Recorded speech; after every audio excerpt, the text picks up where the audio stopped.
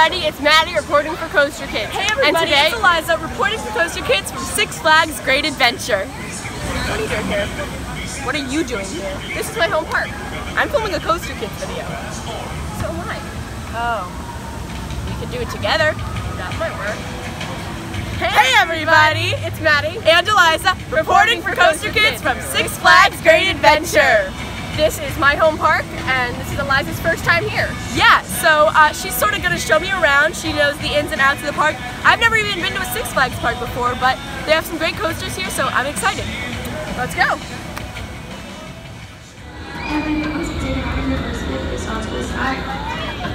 Okay, so we're about to get on Cyborg Cyberspin. This is their new for 2018 ride. What do you think it's going to be like? I don't have high hopes. It looks interesting, to say the least. Yeah, this seems like something that I would get sick on, and I never get sick on rides. I'm honestly not very excited, but I mean, we're just gonna try it. Let's go. Nothing rides with you at all.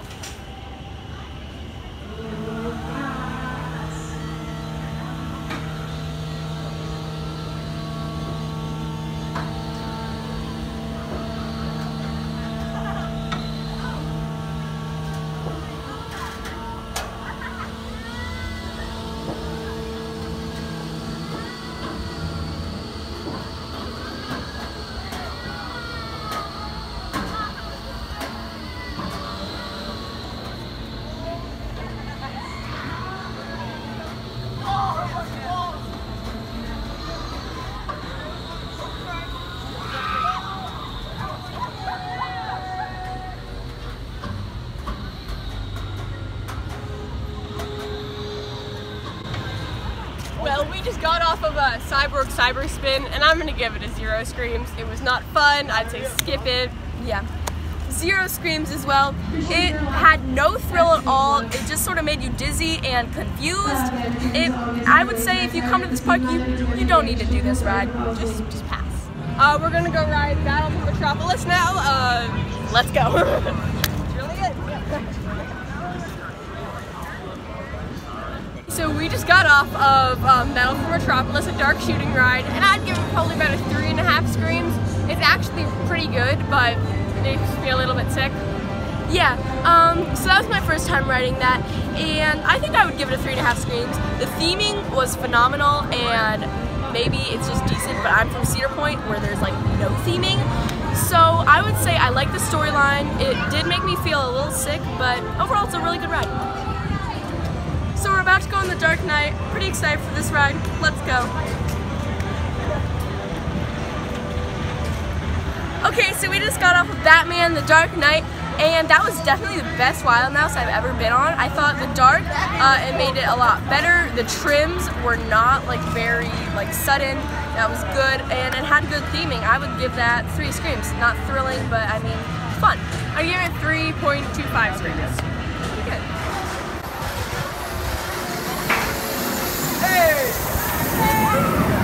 So we're gonna go ride Metro, a B&M Hyper. This is personally one of my favorite coasters, and it should be a lot of fun.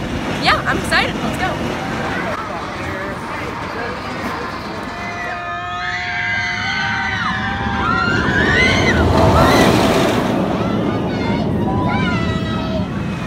Okay, so we just rode Metro.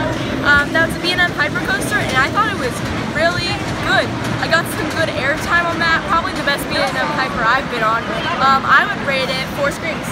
I rated it 4.5 screams. One of my personal favorites, and a really good ride. Yeah, that last helix was intense.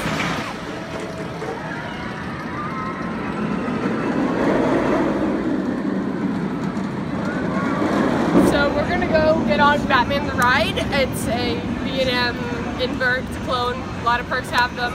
Yeah, I've never been on a Batman the Ride before, but I love B&M inverts, so we'll see how I feel about this one.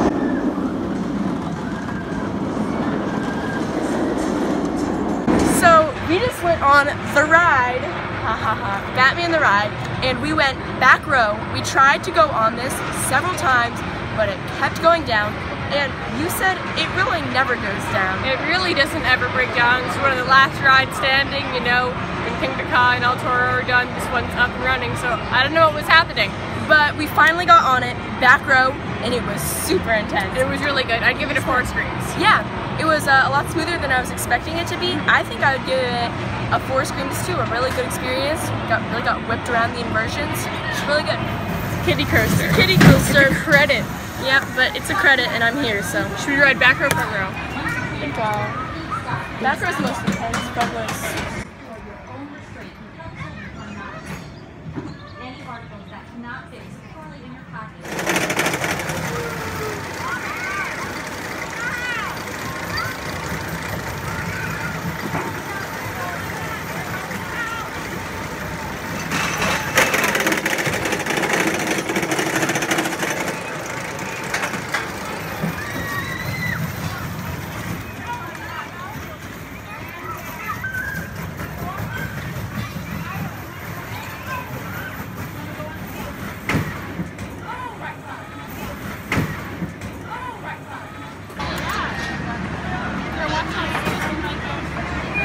No. 0 screams. That was so jerky. I mean, I got the credit, but It's a kiddie credit, that's all I can say. yeah. Skip it unless you get the credit. We're gonna go get on Skull Mountain, and we'll see. A dark ride, you know, nothing special, but we're gonna feel the intensity in our bones. Let's go. Okay, so we just got off of Skull Mountain. I really liked that ride. I thought that since it was in the dark and you didn't know what was about to happen, that made it really cool. I would give that 4 screams. It was pretty thrilling. I've done this a lot of times, so I might not have the first ride experience, thrill as Eliza did. I'd give it probably about 3 screams.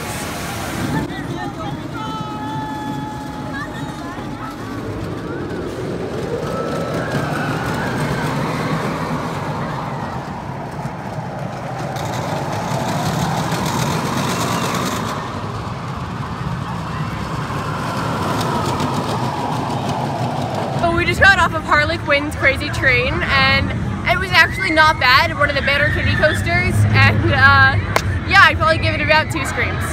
That was probably the best kiddie coaster I've ever ridden. I mean, obviously it's a kiddie coaster, so it wasn't that intense, you know, it wasn't that good.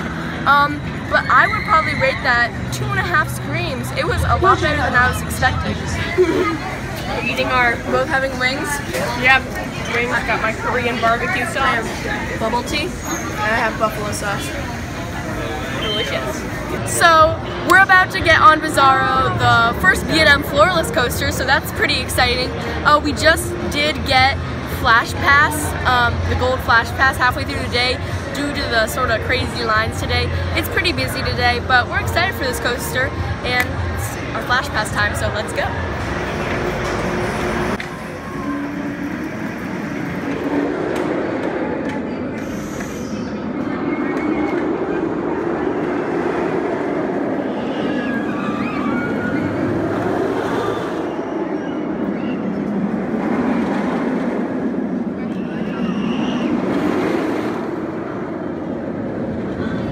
So we just got off of Bizarro, and I have to say that was a really good ride. It has a lot of great inversions, and it's pretty intense as well. I have to give it 4 screams, just, it was a great ride. I would give it 4 screams as well. It was, for the most part, smooth. I really liked the on-ride theming and special effects. The inversions were great, and it was sort of, it just kept going. It was fast-paced, so yeah, 4 screams as well.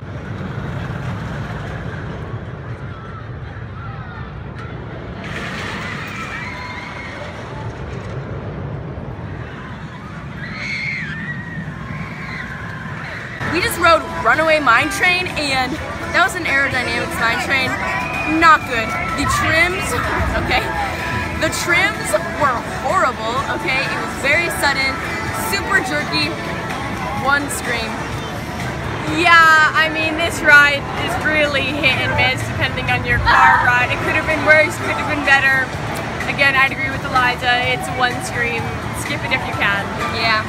So we're about to go get on El Toro, a Intamin prefabricated wooden coaster. And honestly, this is one of my favorite coasters, probably #1 on my list.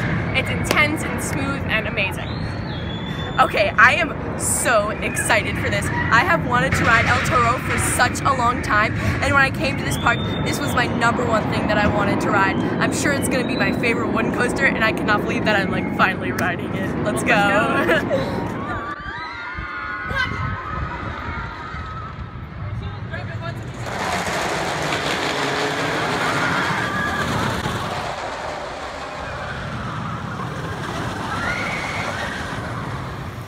Okay, so we just got off of El Toro and I am shook. That was so good. Definitely the best.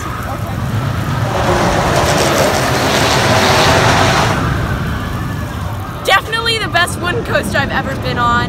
It's definitely an amazing drop, incredible air time. I would rate that a 5+ screens. So good. Definitely my favorite ride in the park today. I would also rate it a 5+ screams, and Eliza here thought it'd be a great idea on her first ride on it to go back row. I don't regret it. It was a tiny bit rough, obviously, because it was back row, but it was the air time. It's crazy. It's Insane. It was so good. We're actually gonna go get on it again. Yep. Got to.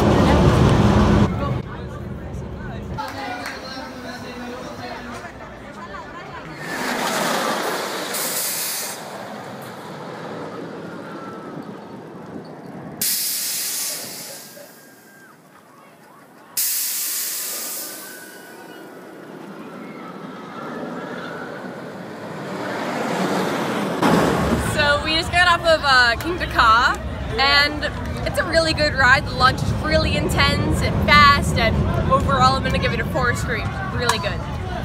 So my home park is Cedar Point, and it's very similar to Top Thrill Dragster. You don't really notice the height difference or the speed difference. I sort of actually liked that on Top Thrill Dragster you get the traffic lights as a warning as to when it's going to go, even though they go fast. I sort of liked not really knowing when you're going to go. I thought that was cool. As for how it is also different from Top Thrill Dragster, it's a little bit rough, so it's different. I don't know if I like Top Thrill Dragster more or this more. It's pretty much the same, I guess, because this is a little rougher Top Thrill Dragster, but there isn't really much difference, so I would give it a 5+ screens. Okay, so we're about to go on Zumanjaro, Drop of Doom. It's the world's tallest drop tower, so pretty excited. It's one of my favorite rides here at the park. I'm not a huge drop tower person, but I mean, I ride them, I like them. Definitely not as good as coasters, but this one is pretty tall, so this is pretty exciting. Let's see how it goes.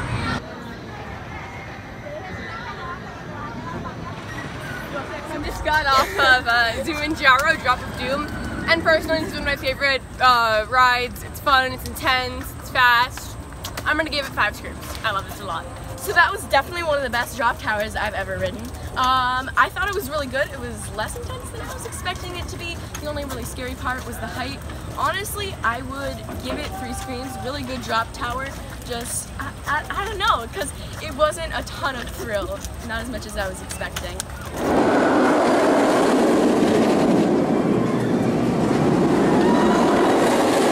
We just got off the Green Lantern. We only have 2 more coasters in the park that we have to do, but we're really tired. We pretty much have packed like everything in today. So I'd rate that a 1.5 screams on Green Lantern. Me too. My head at one point was ricocheting back and forth for like 30 seconds, and that really hurt. Yeah, that's all I gotta say. Okay, so let me tell you about this ride. This ride is really, it's so long, which would be great if it was a good ride, but I don't want it to be long, because I just went on that for the credit. I don't think I ever want to go on that again. The headbanging was bad, the trims were not great, it was really awkward because you're not really standing, but you're not really sitting, but they make you stand, so you're sort of just like locking your knees. I would give that a 1.5 screams. It was rough. I guess it was sort of intense, but you couldn't really notice it. My feet hurt. Same.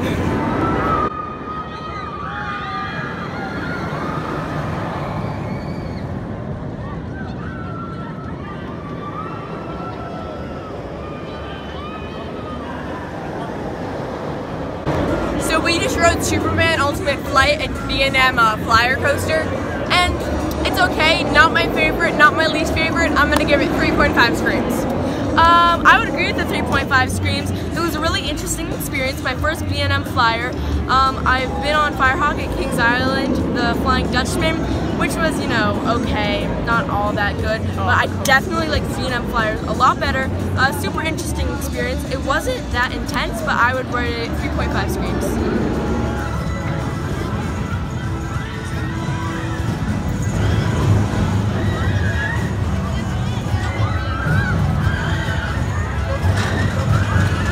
Okay, so we just got off of Joker, and I would say that's definitely a ride where I can see it's a personal opinion. It's very different, so it's something that some people like and some people hate. Also, it's a ride where it sort of depends on the weight distribution. You can get a good ride or a bad ride, but personally on that ride that I just got, I loved it. I thought I liked the free spin aspect of it. It was so different than anything I've ever ridden. I would give it 5 screams. It was really thrilling. I've been on this ride a whole bunch of times, and I have to say that was more intense than other times. The spin was definitely going, and yeah, I'd probably give it a 4 screams. Not my favorite, but always a fun ride.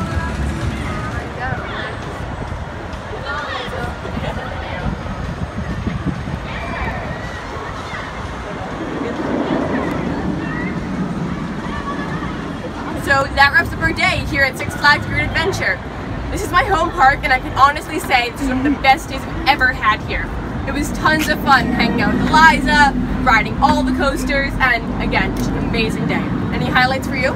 Definitely the Joker. That was great. I was super pleasantly surprised. And also, obviously, El Toro. That was amazing. And hanging out with you, you were great. She was an amazing guide. She like knew all the shortcuts and stuff, so it was definitely more efficient having her here. And thank you so much for coming out. No problem. Also fun hanging out with her, obviously. It was fun hanging out with you too. And we shoved a lot in sort of a short period of time. We got all the credits, rode all the coasters, so it was awesome. A super fun day. Reporting from Six Flags Great Adventure in Jackson, New Jersey, this is Eliza and Maddie. And remember to be brave and ride on. Catch you later.